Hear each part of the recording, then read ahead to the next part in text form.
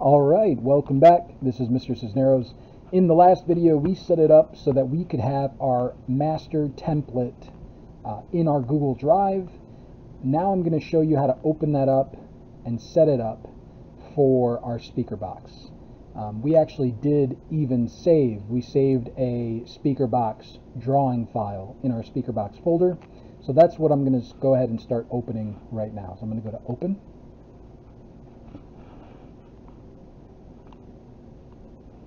And I'm going to click on speaker box. Remember, this is our master template. This will always be blank. If we want to start a new project, say we wanted to have our fling machine on a working drawing, we would start by opening this up, putting our fling machine parts in there, and then doing a file save as to rename it. And that way, this is always left as a master template, and it's always by default blank. So here we go. I'm going to go into my speaker box folder, and I'm going to look for that IDW. We can see that there's like these little pictures. This blue cube, that's an IPT. Blue cube plus two other cubes, that is an assembly file. This, where it kind of looks like the cylinders coming out of a part, that's going to be our presentation. And then this one, where you can see that there's three different shapes on a piece of paper, that's going to be our drawing file. So I'm going to double click this drawing file. Again, we created this in the last video. Please, if you don't have this, watch the previous video. I'm going to double click that, open it up.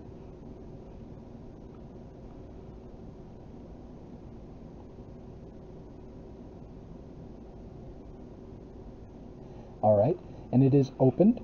Over here on the left hand side, you'll see that there's something called Sheet. We only have one of them, but we can add new sheets anytime we want by pressing this button. And I think that's what we'll do to start. We'll do this, let's say 3 times. So we'll click OK, click OK, click OK, and let's just do one more just in case. So we'll do a total of 5 sheets. Alright. Here's a little tip. If you see that your sheet is like a white instead of grayed out like these 4, that means that that's the sheet that you're inside of. That's the one that you're viewing right here in your window. If I double click the little picture next to where it says sheet 1, it'll jump me. You can see now that turns white. Everything else is grayed out. Now I'm in sheet 1. If I double click this one, now I'm in sheet 2. And now I'm back in sheet 1. You can also tell over here. You can see that you're in number 1 of 5.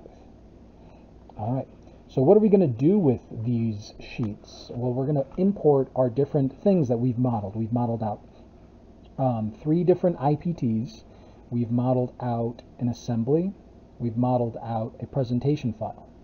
So we're going to start putting those things into this drawing file to be able to better communicate our design. So what I'm going to do to start, on my sheet 1, I actually don't want this title block on there. I just want a blank piece of paper. So before you do this step, please make sure you have added 2, 3, 4, and 5, right? Make sure you've added your sheets. So I'm in sheet 1. Make sure you double click on it. You're inside of sheet 1. And what I'm going to do is I'm going to hit the plus sign next to sheet 1. And then we can see that my border is inside of this, as well as the title block, the custom title block, which is right here. It says Schaumburg High School, has our class name on it.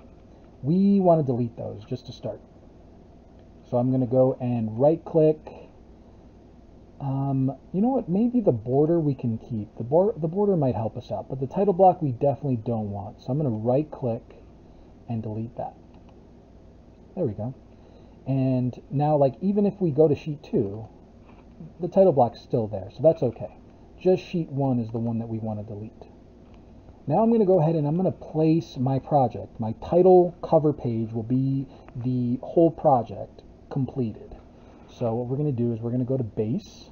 This is how we place views. You can even see the tab is called Place Views. And I'm going to click on Base. and it's going to ask me, Inventor's going to ask me, okay, what do you want to place?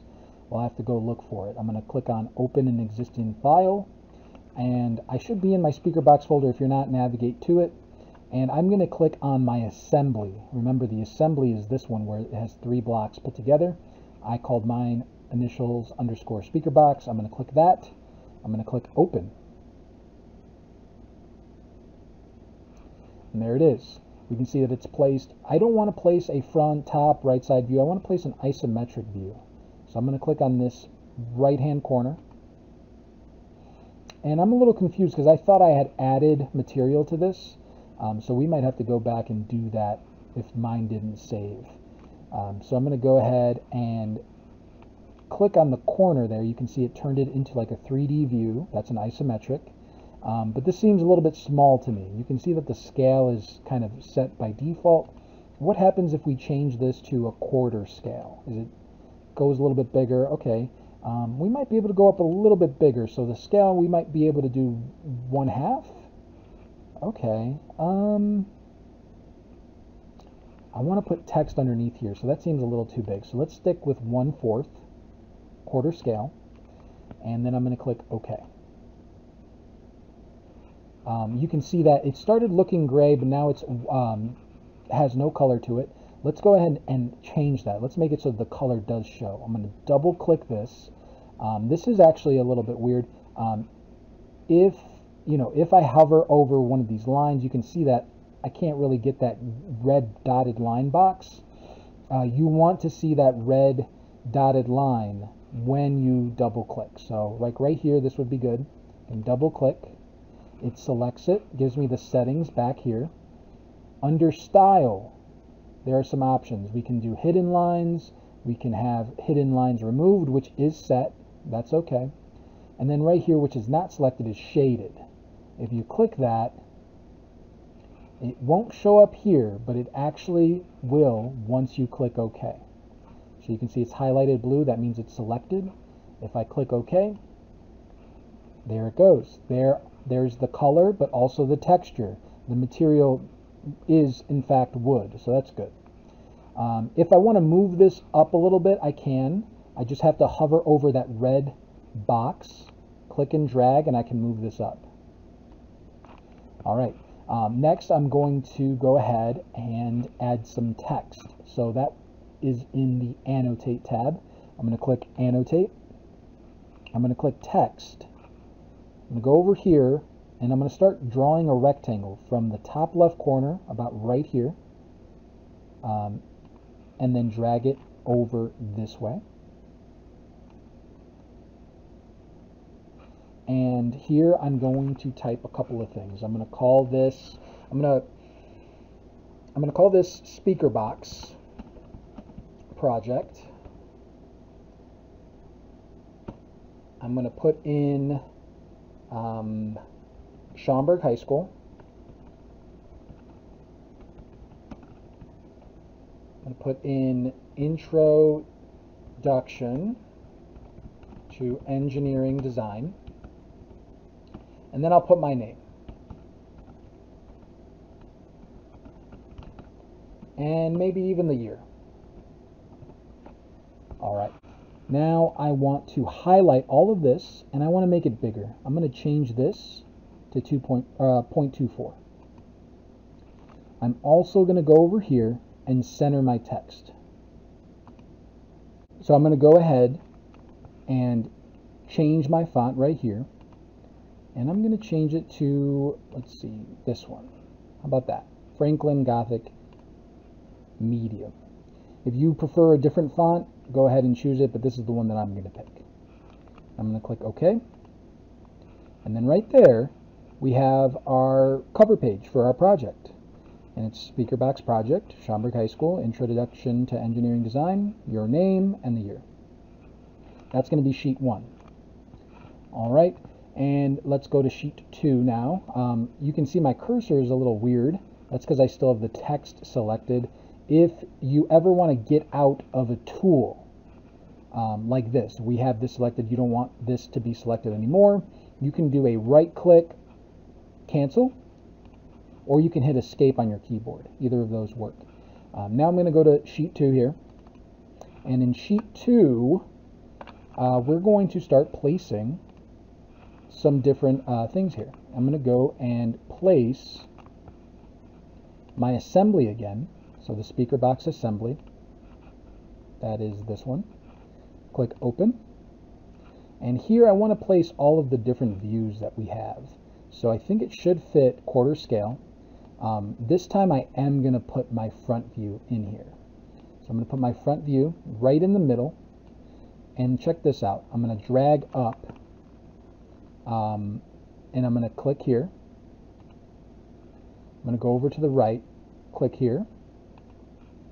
I'm going to go down,